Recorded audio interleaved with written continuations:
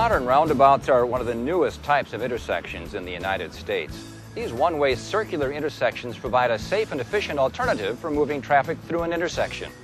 Sadly, intersections are where a high number of crashes occur. And because of this, local and state officials here in Wisconsin are using modern roundabouts to improve our transportation system. They're doing this because modern roundabouts are often safer than traditional intersections. Not only does the design of modern roundabouts reduce the chances of severe collision, it also reduces user delays. Before getting into details, it's important to define the term modern roundabout. Modern roundabouts refers to the type of intersection where drivers yield to the left at entry, enter, go counterclockwise around a center island, and choose an exit. Modern roundabout does not refer to the much smaller devices like this one placed in the middle of a regular intersection to calm traffic. Nor does it refer to the old, larger traffic circles, sometimes called rotaries, which were common years ago in England and along the northeastern coast here in the United States.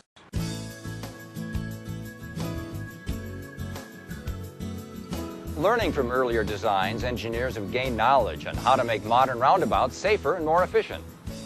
One step engineers have taken in designing modern roundabouts is to reduce the size of the circle.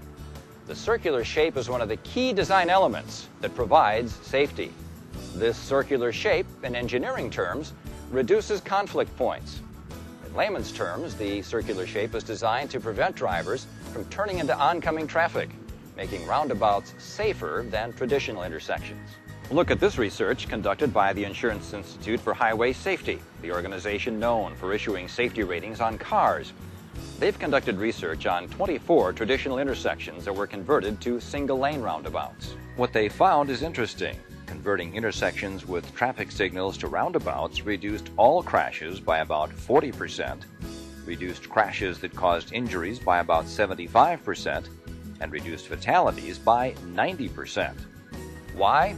Well, it's because at traditional intersections we see T-bone and head-on collisions, and they're the ones that tend to be serious. But T-bone and head-on collisions are nearly eliminated in modern roundabouts because all traffic is moving in the same direction and at slower speeds. That means any collisions that do occur tend to be side swipes or other glancing blows, which rarely cause injuries. Another design element of modern roundabouts is that vehicles entering the roundabout yield to traffic already in the circle.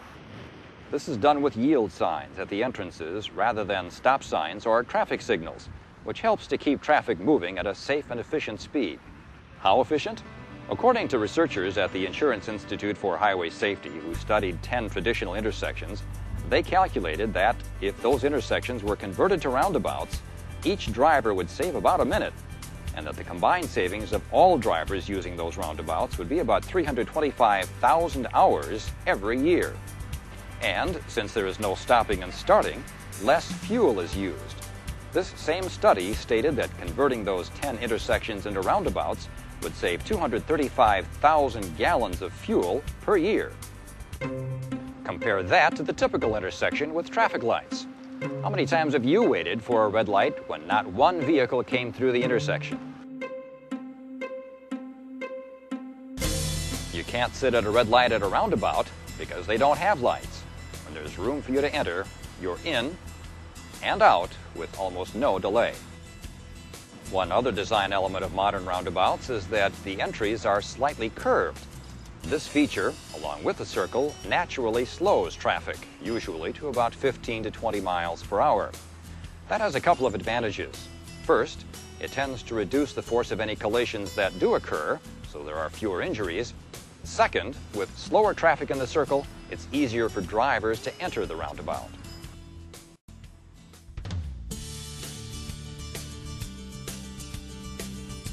Driving roundabouts is actually pretty easy to get used to. You just need to follow a few simple rules. Stay alert and pay attention to other drivers.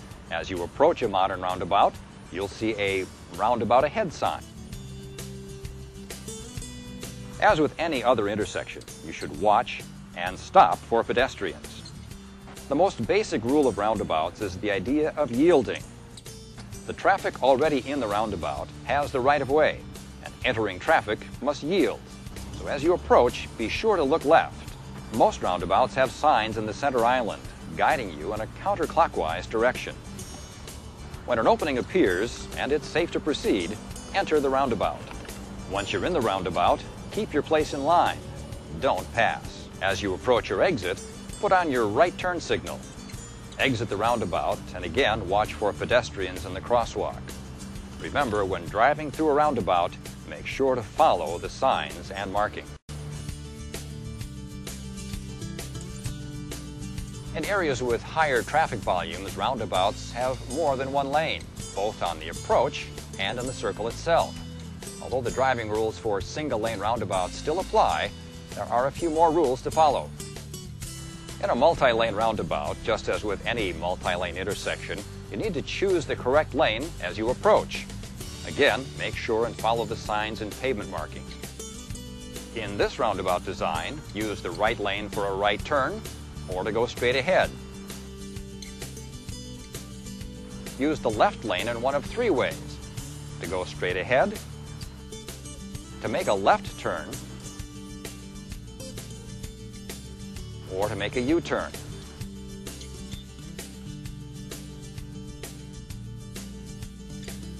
By entering the roundabout using the correct lane, you avoid changing lanes, which is not permitted. Also, when entering a multi-lane roundabout, make sure to yield to all lanes of traffic within the roundabout. One last point: cars should not pass trucks within a multi-lane roundabout. Trucks often need to straddle both lanes to navigate the circle. Sometimes when agencies are considering building a roundabout, truck drivers and emergency response crews are concerned that they won't be able to navigate the roundabout. To accommodate larger vehicles, modern roundabouts are designed with a raised pavement in the middle. It's called a truck apron. Some people see tire marks there and think the roundabout wasn't built big enough to handle large trucks, but that's not the case. The apron is there just for the trucks and other large vehicles. It gives them the extra room they need, but the raised pavement discourages use by cars. Coming into a roundabout, I have to think about safety, coming in at a safe speed, even stopping or giving right of way to another vehicle that is currently on the roundabout, and proceeding slowly. I was a little nervous, to tell you the truth, but once we started getting snow and I got out there, it's really kind of an easy deal. My concern was that where am I going to go with the snow that I'm plowing? Can my truck make it around that circle easily? With the engineering that was done, it wasn't a problem at all. You just push everything from the inside to the outside and it takes care of itself. With respect to emergency vehicles, if you're in a roundabout when one approaches, don't stop in the roundabout. Drive out of the circle and then pull over.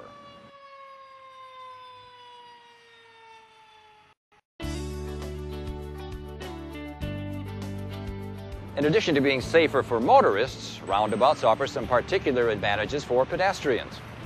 First, remember it's a state law to yield to pedestrians. Notice in modern roundabouts that the crosswalks are farther back than in traditional intersections. Because pedestrians are set back from the circle, drivers can react to the pedestrians first and then deal with the traffic. The islands between the lanes and the approach to a roundabout also contribute to safety because pedestrians only have to cross traffic that's coming from one direction at a time. Also, because traffic speed is reduced, crashes involving pedestrians tend to be less harmful. Lastly, research has shown that more than half of all crashes involving pedestrians also involve left turns, but there are no left turns in a roundabout. To go left, you actually make a right to enter the circle and a right to exit. Bicyclists have two options. They can continue through the roundabout, taking the travel lane and riding close to the middle of the lane to prevent cars from passing and cutting them off. Or if a bicyclist doesn't want to ride through the roundabout, they should enter the sidewalk using the ramps and proceed as a pedestrian.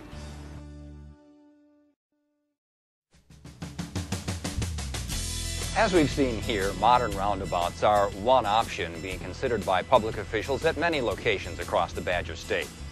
In many situations, roundabouts have big advantages. They save time, and more importantly, by reducing crashes, they save lives. Additionally, they're easy to drive through. Remember, slow down, follow the traffic signs, move into the correct lane for the direction you want to travel. Yield to pedestrians and bicyclists as you enter and exit the roundabout. Look left and yield to traffic already in the roundabout. Enter when it's safe. Once you're in the roundabout, you have the right-of-way, but make sure to stay in your lane and keep your speed low. Exit carefully by turning right onto your destination street. If you'd like more information about modern roundabouts, here are a few good places to look.